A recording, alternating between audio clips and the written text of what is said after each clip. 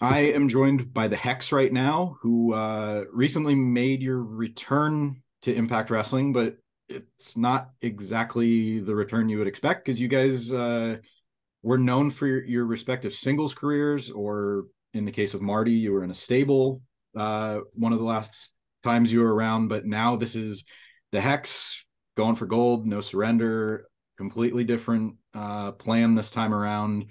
How are you guys doing today? We are doing good. How are you? Good. Are Uh, you I hope that was a good intro.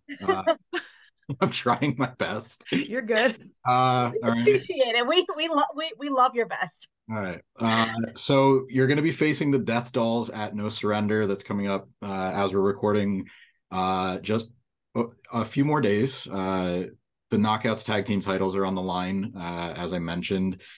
The return was, I'm using return loosely, but return was a surprise for many.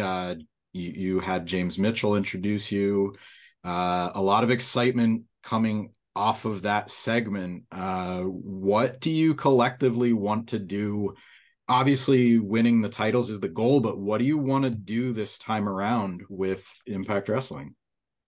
I mean, yeah, I know that it was a surprise to everyone to pop up together, but we had a lot of success outside of Impact, leaving companies and then coming back as a team. So we thought, why not do that everywhere? It's working for us. We're multi-time tag team champions in very distinct promotions. So it's working for us. And on top of course, winning the Knockouts tag titles next week. I mean, what else? We want to do everything. We always want to do everything. We want to not only win the Knockouts titles, but keep them. We want to dominate. We want to extinguish the competition in Impact. I think both of us have had, as you mentioned, a lot of success at Impact individually. But why not? Two is always better than one. So why not? Like as Allysin said, grab those titles, hold on to them dearly, and then I don't know, AK 3-time Knockouts champion. That sounds good, right? I I could do be a like that. I yeah. do You like that. know what? There's just so many possibilities. And with both of us being there together, I think everyone's in danger. That kind of leads me into my next question. You mentioned three times, could be in the future, knockouts championship reign. Uh, there's been so much talk over the past year or two about the Forbidden Door and all of these different things, but there really feels like a really strong crossover with NWA and Impact specifically.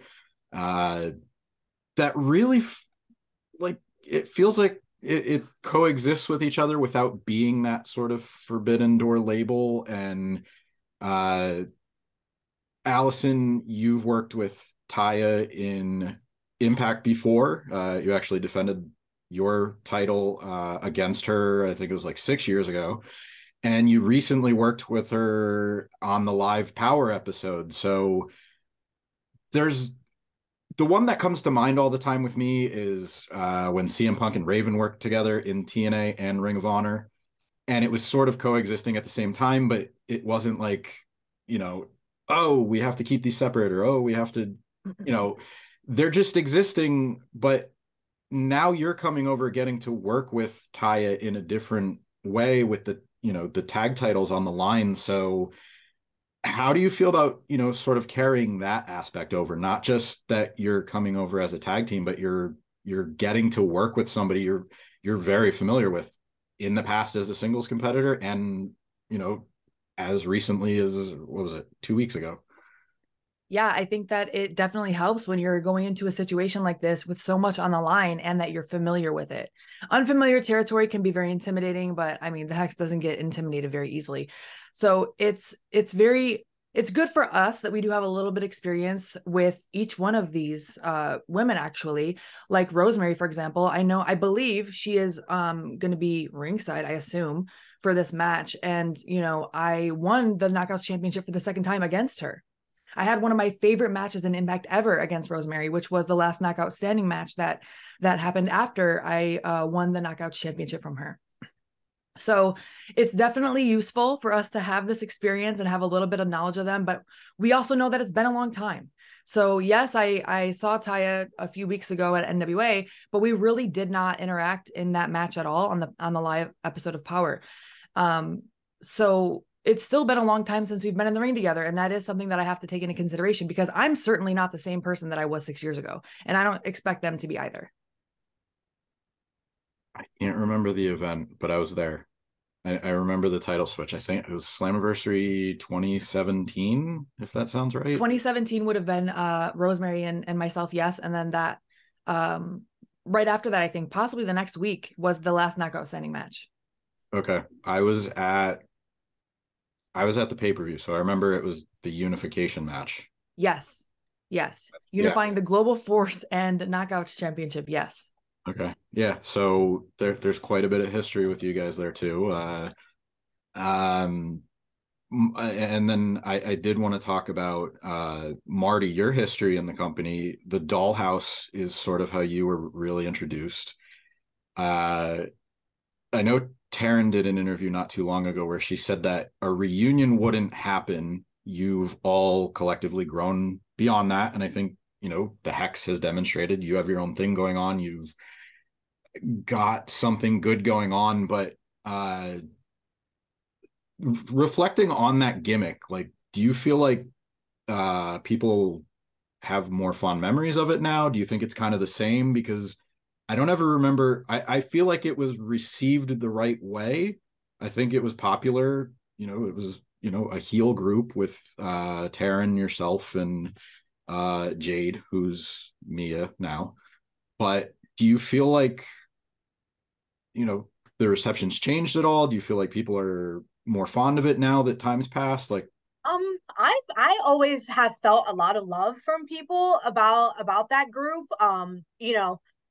Most importantly, we made a pretty good career, in that time that we were at Impact. With that, we got to travel all over the US. We got to go to the UK as the Dollhouse. We got to do a lot of really cool things. And so I still have a lot of people that come up to me that are like, that's how I was introduced to you, because obviously Impact put us on a bigger platform.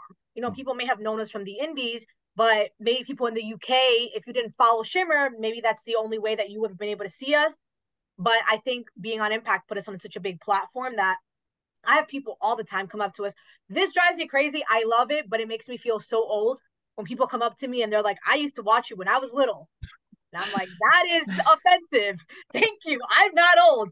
But it is crazy to look back on. I mean, it's been a number of years, and to see people that are coming into the business or just fans in general, I still get so much love from fans because of the Dollhouse.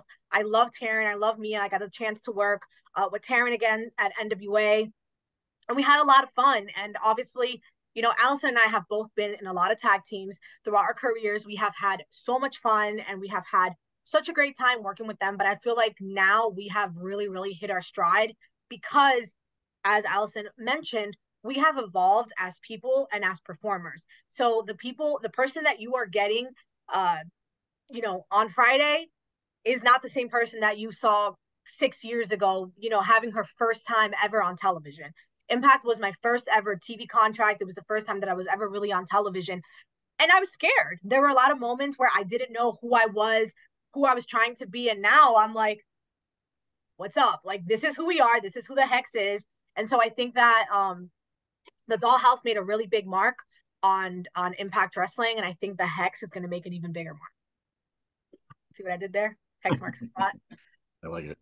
Staying on that note, I usually close with a watch list, but I think it's a good time to ask now, talking about your personal growth and you can answer whether it's a singles match or together collectively as the Hex. Is there a match that stands out, or maybe a few matches that, really demonstrate that growth you're talking about, whether it's Impact fans getting a better look at you for the first time since you've been there, or if it's maybe NWA fans or Shimmer fans that have followed you the whole time? Is there one that you really feel like, all right, this is who I want to be in the ring, or we want to be in the ring, one that shows like this is what we want to be as a complete wrestler or tag team? I think both of us are really proud of our Empower match versus Kylan King and Red Velvet. That was our fourth tag match ever, right? Fourth or fifth? I think fourth. That was our fourth ever tag match together. And well, one, obviously we walked out as the NWA World Women Tag Team Champions, but also I think it really started to show people what we could do as a team. I really enjoyed I feel like it's a lot of NWA matches. I really enjoyed our match against Pretty Empowered in St. Louis, the St. Louis street fight.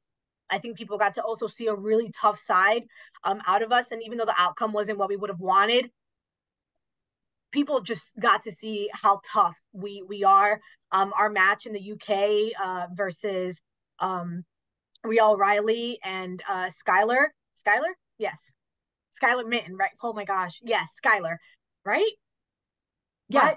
Yes, it is Skylar. Sky Smithson. Sky. Sorry, Sky. That match with Pro Wrestling Eve was also a really, really awesome. Like personally for me, was a very special match. Anything to add, Allysin? I agree with that. My first thought was the Empower match. I feel like that's really where we showcase what we can do as a tag team. We've had a lot of fun matches in NWA, especially as a tag team. I've had some fun singles there too. And those are available on YouTube, but the pay-per-views I don't believe are. Sometimes but I'm trying to good and they'll clip them. Okay. Yeah, I would agree. I agree with everything Marti said. All right. So you kind of alluded to it. There's a lot of NWA stuff going on. There's a lot of accolades that you guys have accomplished there. This sort of new chapter starting in Impact, but you're also still on NWA programming. I mentioned the match on the live episode of Power. Allysin, you were with Medusa when they announced the women's television title. So how are you balancing that? Can you talk about how that'll work out with both companies? Like, is anything? Well, Marti and I are free agents. So we are free to go wherever we want and pretty much do whatever we want.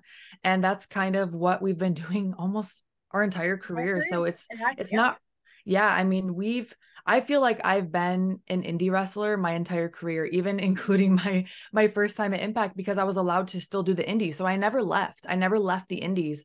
I've always had to balance all the promotions at once and my own schedule and be my own assistant, my own agent. So it's not really at this point, it's really muscle memory. It's not anything that I have to, it's not difficult to balance because we're free agents is really the long story short. And before you get to No Surrender, you have a singles match with Taya. So that's kind of where I was going with my earlier question. What can people expect from that match? Are you looking forward to showing maybe a preview? Is this, what? This match with Taya next week is definitely going to be a sweet little prelude to No Surrender. It's going to be a singles match.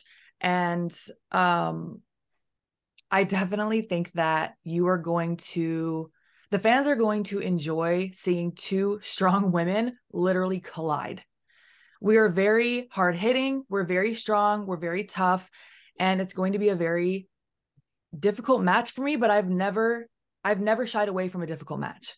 And I know that she hasn't either. So I know I have my work cut out for me, but if the fans want to see two women beating the crap out of each other, this is the match to watch before No Surrender. There's my headline. Or there's the tagline for the match if Impact wants to put it on social media. All right. In closing, I was going to mention again, No Surrender, the Death Dolls versus the Hex for the Impact Knockouts Tag Team Championship. This feels like the start of something. It sounds like you're not just happy with tag team championships. It sounds like you want a third Knockouts Tag Team Knockouts Championship run. I've never held a title at Impact Wrestling, and the digital media championship is out there. I mean, I can add one in the Knockouts World Championship. Kind of when the Hex want something, we don't just want a little piece, we want the whole pie. So, like I said, no one is safe. that title that Joe Hendry has right now, I don't know. That would look great in one of our offices. The Knockouts Championship, everybody knows how much I love and respect Mickie James, but what better way to show someone how much you respect them than to beat the crap out of them? So I don't know. I'm just saying, we really, the sky's the limit for what the Hex can do.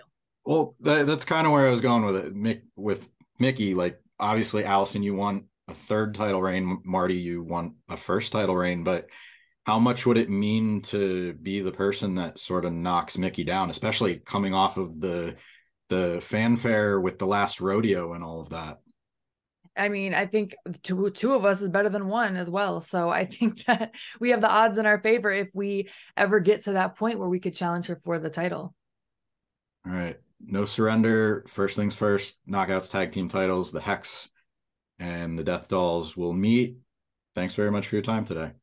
Thank you for having us. Thank you.